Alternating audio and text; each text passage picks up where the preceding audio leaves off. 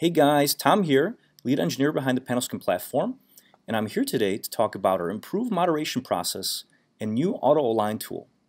Now, before I begin, I'd like to touch on the preview pane. Previously, this was a static equirectangular image, but based off of some of your feedback, we've changed this out into a 360 image instead. And what our team's found is being able to view these scenes in 360 has made it a little bit easier to find the next scene that you want to connect to. So once you've found the scene that you'd like to start with, what you want to do is you want to just click the plus icon here. And what that does is it drops your scene onto the staging area.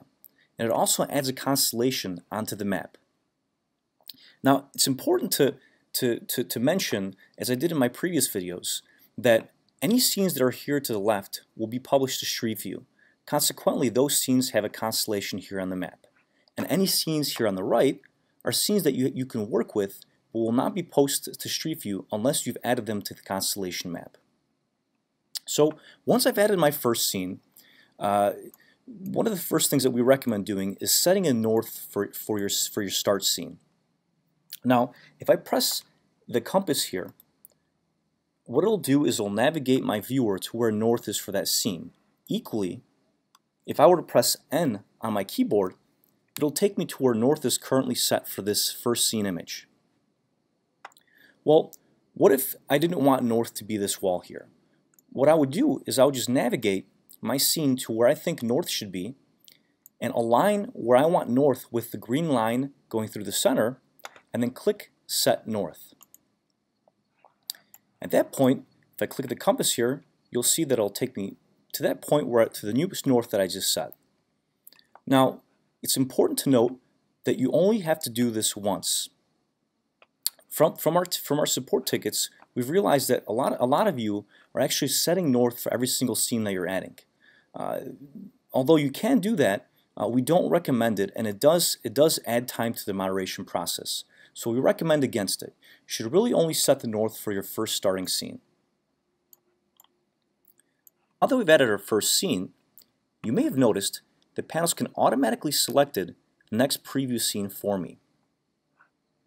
And as I pan around the main viewer, it also pans around the scene within the preview. Now Panoskin doesn't always get this correct.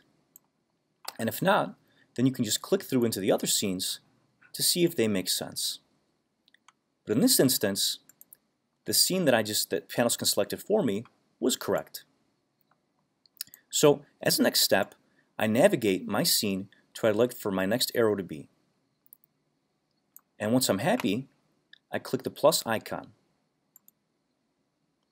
Now, you may have noticed that Panoskin automatically aligned the two scenes for me. And as with previously, I can use the opacity tool to see if the walkthrough looks good and makes sense.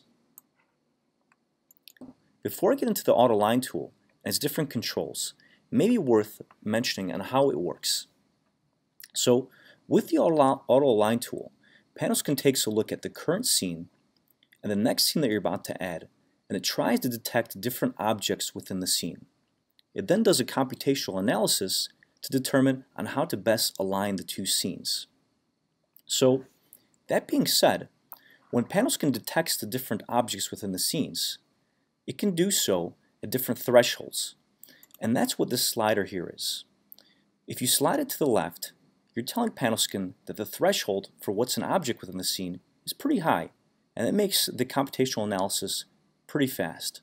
But if you slide it all the way to the right, you're telling Panoskin that you want the analysis to be more precise and the threshold for what is an object to be smaller. Think of it like the selection tool in some of the image editing software out there. So what I'm going to do is I'm just going to slide this back to the default setting and click plus to add my next scene. As you can tell, I'm happy with the alignment, so I click add.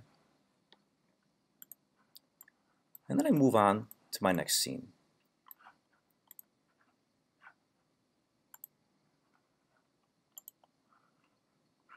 Now, one other quick tip before I add my next scene. If you take a look at the next scene, I may not know where I want to place my arrow. So what we recommend doing is actually taking a look to see where the tripod was. And as you can see, the tripod was in front of this couch. So what I'll do now is I'll just move my green line to where that tripod was,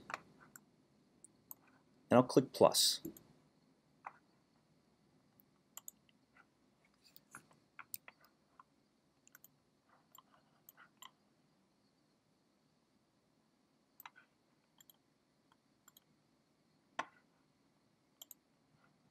Now, one other thing worth mentioning is the F key on your keyboard. When you press F, it flips the scene around. And if you're not happy with the return arrow, what we should really do is just navigate the scene so where the green line is where you would want the arrow to be, and then using the rotate tool on the constellation, just start rotating that current scene until the arrow is where the green line is. Once you're happy, you let go.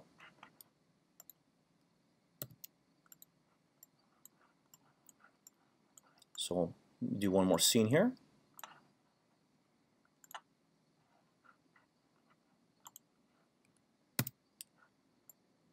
And in this instance, when I click F, the return arrow doesn't look good to me, so I just navigate the green line to where I want it to be, and then adjust the arrow using the rotate tool.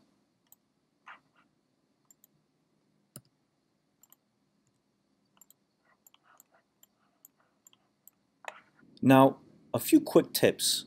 The AutoAlign tool is really meant to help you. However, it's not always correct. And in those instances, at the very least, it should be pointing you in the appropriate direction.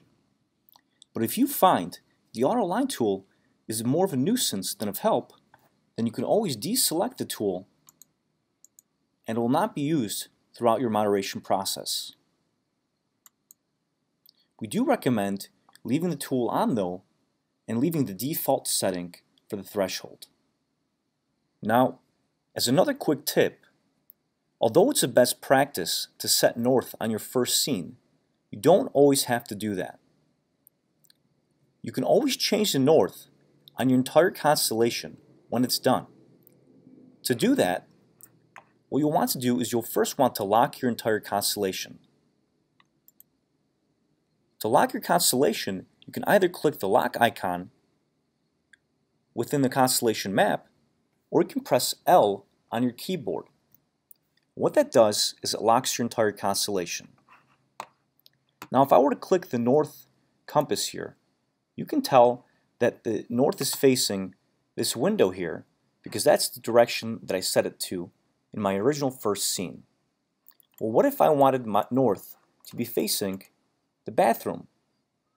Well, what I would do is I would navigate the green line, the center green line, to where I want north facing, and when my entire constellation is locked, I would drag the entire constellation and rotate it to where the active scene is facing north.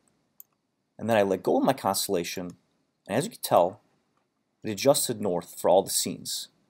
So if I were to go back into this living room here and click the north compass or press N on my keyboard, you would see it's now facing the doorway instead. Now once you've mastered all the tooling, you should be able to moderate pretty quickly. And just to show you, I'm going to run through the moderation process one more time.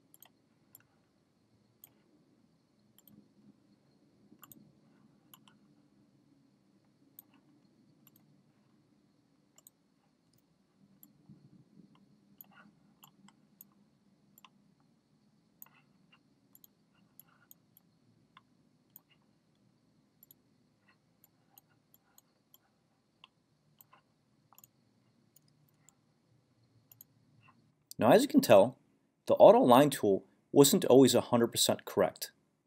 This is because the algorithm uses computer vision and machine learning when detecting objects between the two scenes and trying to align them. So when entering into new rooms or going through hallways where there's not a lot of shared objects, the AutoAlignment may not always be 100% correct. However, the AutoAlign tool is there to assist you, and at the very least, point you in the correct direction.